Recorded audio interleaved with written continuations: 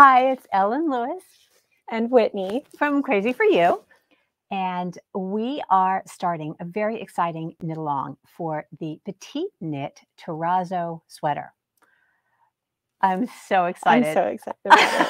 Right? Yes, I bought the yarn today. I wasn't even planning on doing the knit along, and I'm so excited. So this has not been on your radar for a long time, is that right? I remember seeing the pattern because I loved I'm guessing she named it after this specific yarn because it's kind of terrazzo-esque with like different colors and pieces. Right. And it was always something that I wanted to make. But I think once I saw actually it's swatched up and the color combinations and options, I was like, yeah, I have to do this immediately. Yeah. So yeah, immediately. But she bought the yarn and cast yes, on, I did. I did. No, I get it. I get it. It's been on my radar for a while. And so I have to tell you, I've been waiting and waiting for the one color that's featured in the pattern, right? Which you absolutely had to have. Yes, that's the one that I selected. So it came in and we have a boatload of it. So I'm very excited about that. But honestly, I mean, yes, it's a beautiful color. It's kind of cream colored and, you know, it's got all these other mix of colors in there. So really pretty. But I mean, I think all of the Silk Garden sock is. I do too. Right? Yes. Even though I picked this one mostly because I really just, I like the way that this looks. However, it was really hard. Like this is probably another one I would have selected very easily. Right. This one. So I thought what we would do is kind of run through the process that we went through to choose a Kidsilk Haze to go with the Silk Garden sock solo. So, I mean, there are so many options. I mean, Silk Garden sock comes in like 8 different colors that we have in stock, and the Kidsilk Haze comes in like 70 colors. So, and they all kind of work, right? Yes, and that was so fun to play with. And I can't wait for you to show the color combination you're doing because I would have never imagined that it would look the way that it looks together. So yeah, so the thing about it is that Silk Garden, the Kidsilk Haze really kind of changes the overall look of it. You know, the color that I picked, and I don't know why I picked it. I guess I don't know. I don't know. Anyway, so it's this kind of slightly drab color. It's sort of a brownish purple, and I don't know. I mean, I think it's sort of a sophisticated color. But it definitely reads maybe a little bit drab. So I'm carrying it with this color of Kidsilk Haze, which is 718 Plum. And I'm super happy with the way that it's swatching out. You know, I think it's just, you would never have thought, right? No, I would have never known that that was the base that you used. Right. So I guess the thing to remember is that the Kidsilk Haze doesn't override the color, the base color, but it really enhances whichever tone you want to bring out. Yes. Yes. And I think another thing to call out is I think it's so easy just to go with, because when I was helping you with pairing the colors, it's so easy for me, especially to just go with, oh, what matches most of the colors that are here the easiest. But I think here it just shows that you can go for something that is minimal in terms of its content in the garden silk or Silk Garden solo, but it just is so beautiful and lovely. And I just think this is the coolest thing you do here. And I probably wouldn't have been that creative. You would have. You absolutely would have. I mean, but it is fun. So let's kind of talk about, let's start with the one that everybody loves. Okay, so this is S1. Everybody loves this color. This is the color that the sample is knit in. And, you know, I don't think she went far outside the box. She used this color and she carried it with the cream color, right? So creamy colored Kidsilk Haze. I think she used a different brand. She used Isiger. Is it yeah, Isiger? yeah, but they're the same thing. Yeah. So she carried it with a color that was like very creamy, right? But Whitney's doing, I love this so much. Yes. This is Bridget from Cowgirl Blues Yarn. She's a beautiful hand dyer in South Africa. We talked to her at H&H, and she had this yarn, and Look at that.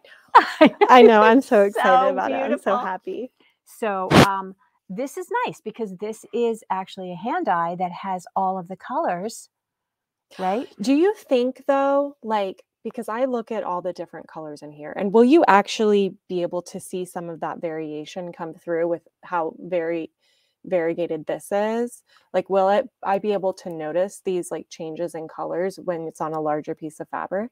I think you absolutely will because this has a different color gradient style. So the silk guard, right? Yeah. The silk garden sock solo has a sort of a semi striping. It's definitely a semi solid, but it has a subtle stripe in it. This is a variegated, so the colors work differently. Okay. I think it's going to be great. Yeah, I think it is too. I'm already, yeah, I just think I already started swatching it a little bit while I was in the store, and I think it's so pretty. It's beautiful.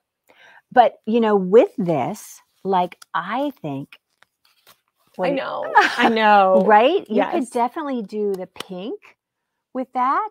I mean, I think that would be so lovely. Then you would get sort of, you would still see the base, but you would get this sort of overall aura of pink, right? I know. Or you could do even a darker pink if you wanted. Yeah, that would be lovely. Was that your pick? I think I did pick that one. Yes, I did. Yeah, I think that No would wonder I like it so much. So the thing about pairing a Kidsilk with a base yarn, I think the rule of thumb is that the Kidsilk carry along always has to be at least as dark or darker than your base yarn. So that's really, really important. So if you start getting into some of these darker tones, like maybe this one or this one, you wouldn't want to carry this pale pink with it. Because what happens is you get this fine strand of the pale color, and it just doesn't, it's hard to describe. You would see the strand all throughout it. Exactly. Like a little shiny, like, yeah, like it like would something you want to pick off. Yeah. It just doesn't work, in my humble opinion. Now, you know, everybody's different. You do you. Yeah. But yeah. So this is another really pretty one. So I I just like want to that give one you the too. color. So in case you're writing it down, this is S1, and I think this would be beautiful with the cream color Kidsilk Haze or the white Kidsilk Haze.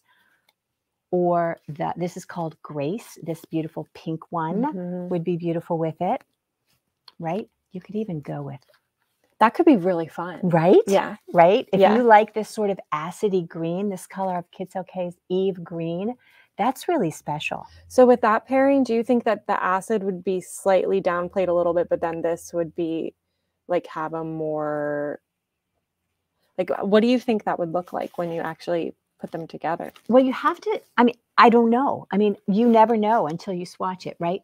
But I sort of feel like I can see the base color coming through in this, and it doesn't look quite as purpley. Yeah. Do you see? So they tone each other down, you know, lift and tone. It's just so beautiful. Yeah. The fabric is fabulous. Yeah. So this sweater is knitted at a gauge of 18 stitches over 4 inches. I needed a 9 to get that gauge. But we're doing this knit along for it, and that is starting the first Monday in October. And we're going to be doing it right here on YouTube. We're going to be doing it live. So if you have a question or whatever, and you're in the, you know, in the audience, you're watching, you can let me know, and I can bring you up on, you know, so you can ask your question. And yeah, so I think that'd be really fun. I think so too. I'm so excited about it. Are you going to do it? Oh, yes. It's going to be Mondays at 7:30 for like 4 weeks. And then we're going to take one break. I think it's like the 15th, because you've just got your body to knit. And I want everybody to get through that, right? Yeah. So this is another really pretty color. This is called T1, not S1, but T1. And this has kind of a gray tone to it. Yeah, I love this one too. Did we pull a color for this? I think we were talking about doing, like, you could also pair it with the pinks. Yes. Also with the yes. So that would be pretty nice too. Yes. Yeah, that one would. So the Kidsilk, the Cowgirl Blues Kidsilk would be really nice. I feel like you could even do a blue. You could. Like, let's look at one of these. What do you think? Oh, that would be nice. I think that would be really nice, actually. And you could do a silver with this, which I think that would be really Yes. right. Yes. So then you get a whole gray thing. Mm-hmm. Yeah, that would be lovely. I think that's a beautiful yarn. Okay, so those are those two colors. Okay. This one's so pretty. It is. It's magical. They're all kind of magical, aren't they? T81. T81. Yep. Mm-hmm. And that's I think we only have this one set of this in stock, and the color's sold out everywhere.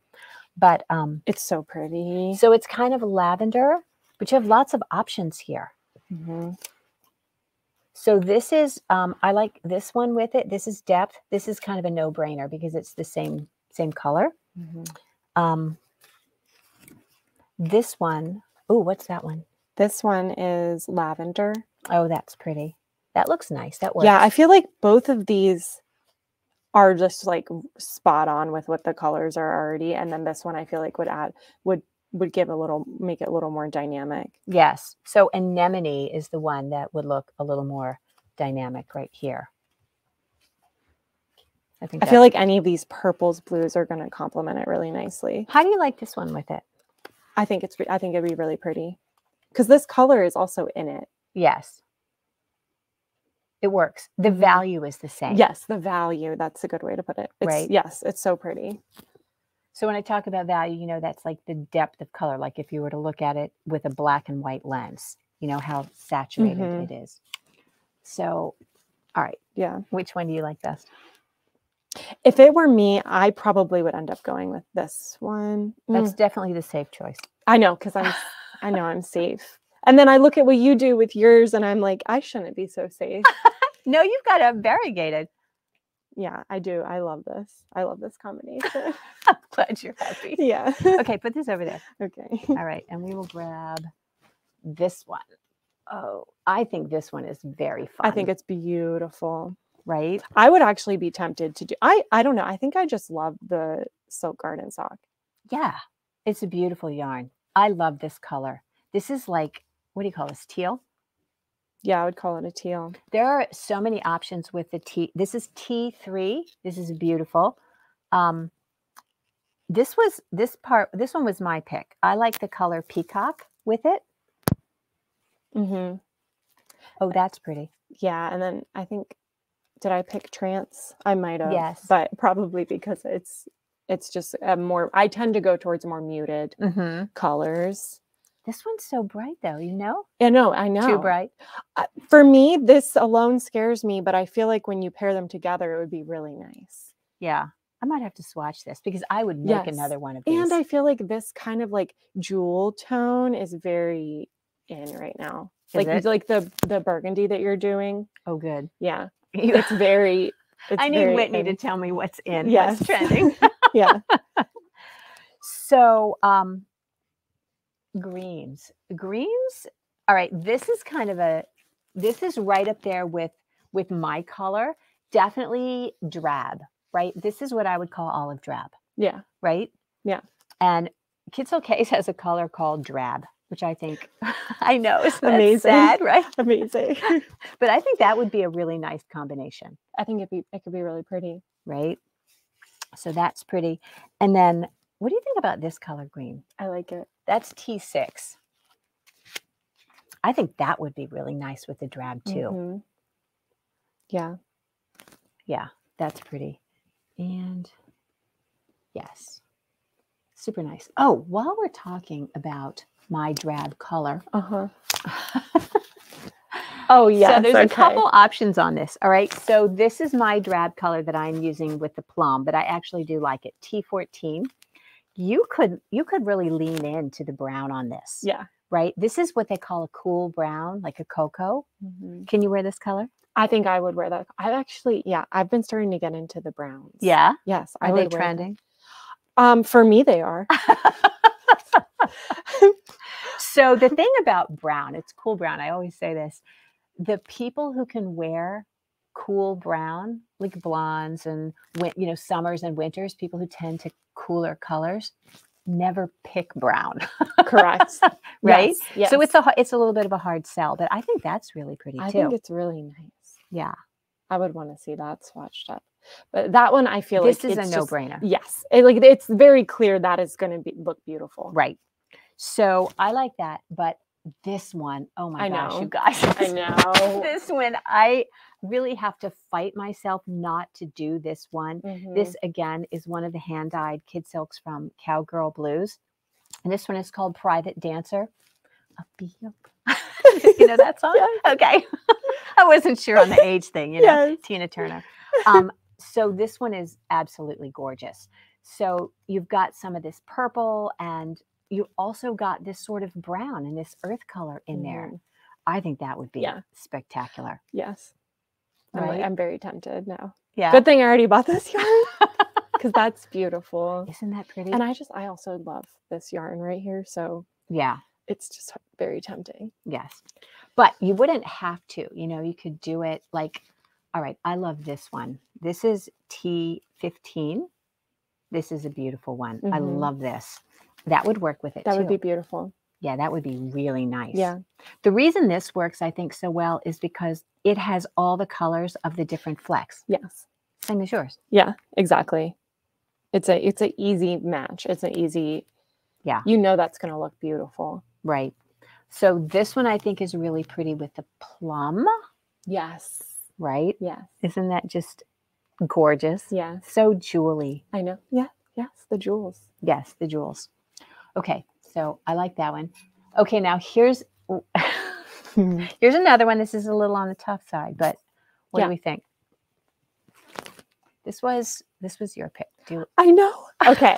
So I picked something. I think it could be really fun with this apricot color. I think so too. I just think it could be really fun. Like this is the color that I selected to pair with it. Remember when you're thinking about doing this, that you're seeing, when you're looking at the Kidsilk Haze, it's you're so concentrated. Exactly. Yes. Super concentrated. It's not going to be that concentrated against your, right? So it doesn't read apricot. It's more apricot. Yeah. Sort of whispers. Do you think that this is too light to pair with this? Twist it and see. I kind of don't. I kind of don't either now. Maybe. I don't know. I think Possibly. This is one we'd have to swatch. Yes. This is one we would have to swatch. It's a possible. And I'm kind of into it. Are you? Yeah. Is this your color? I don't know. I like that color a lot. It reminds me of like a sherbet, but not like mango sorbet. Mango sorbet. That's what that is. Yes. Yum. And I don't know. I just think that it could be really nice together. This one could be nice too. I know. That one is crazy. This is the one. Yes. This is the one you picked, and I think it's so cool together. You like that together? One? Yeah. I think that even this one would work. The bark. Yes. Bark would work with that if you wanted to get an overall sort of darker brown tone. This one is very neutral. You know, there's another color. I don't think we pulled it. It's called Luster. That would be beautiful with that. You know, that would be nice. And this even has this color in it. It does. They all do. They all have this acid color. Every single. They do. Yeah. There's so many colors in this yarn. Isn't that beautiful? It's so beautiful. I know. They really knocked it out of the park with this yarn, I think. I think so too. Yeah. Beautiful. I think this is my first time buying Noro. What? Really? Oh my God. Yeah, I think the solo just kind of did it for me. Had you been hesitant about it? Yeah, I think the striping is really pretty, but as I've said, like I tend to stay safer. And so like I look at a lot of the Nora pieces and I think they're so beautiful. I'm like, would I wear it? I don't know. And then I like that this one, that there are so many colors, but it's like, it's a very general view of all the colors. And yeah, I mean, I'm really excited about this project. I am too. To me, it kind of reminds me of an Impressionist painting. Yes. Right? So this is the easiest of all. Oh, I know. This is so pretty. Beautiful. T89. Yes. And we have a couple options for that. I mean, I think a lot of these would work. This is Heavenly, $5.92, which I think is beautiful with that. right? That really works for sure. Mhm. And this dark, what do you think about that one? Do you like that one? Yes. Which one do you like better? I'm almost thinking now I would go with this one. Mm-hmm. I think, honestly, when in doubt, you want to go darker. Okay. Because you really want to avoid that strand that you see. Yeah. And you're not going to see it if the strand is a little darker. I mean, I think this one would absolutely work. I don't think it would be too light. But, you know, you could even do this trance with that. I know. Oh my gosh. That could be really pretty. Right? Yeah. That works. Yeah, I think that would be hard. I would have to decide between probably these two. I'd probably end up going with this one. Because it's a little greener. Mm-hmm. Yeah, that's really pretty. Mm-hmm. So there are so many choices. And I love that from size extra small to extra large, all take 4 skeins of Silk Garden Sock Solo and 5 skeins of Kidsilk Haze. And you need 1 more of each for 2 and 3X. So I love that. Yeah, that's pretty good. I have a ton of stuff in stock. I will put a link in the description where you can order it. If you have a question and you're just not sure, you know, I love this color, I love that color, you know, do you think they'd go together?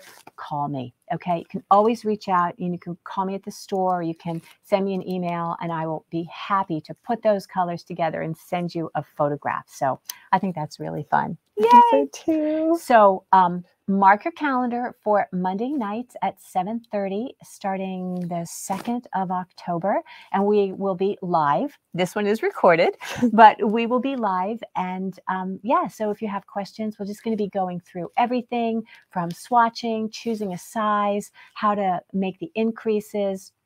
Go to PetiteKnit and get your pattern for the Terrazzo sweater. Not the Terrazzo slipover, but the Terrazzo sweater. It's got this picture at the front. Absolutely beautiful. I think she is such a great designer. Before we go, I want to talk real quickly, and we'll talk about this at the kickoff. She has some raglan shaping, but this is not a raglan sweater. So I think it's much closer in construction to like a cocoa knits. So if you've right, if you've ever done a cocoa knits, the so she's got this back that you cast on. It doesn't start, you know, it doesn't start with the raglan line here. So it's not a true raglan. It's much more like the English tailoring style, a la cocoa knits. So I'm excited. I'm excited too. Yeah. And if you don't want to do the turtleneck because you just don't like stuff up around your neck, I love stuff up around my neck. You don't have to do a turtleneck, and you can make it short sleeved if you want. Just knit from the top down in the round. And I think it's going to be really fast at 18 stitches. Right? Oh, yeah. Yeah? Yeah. Super good. Okay. I hope to see you then. Thanks so much. Thank you.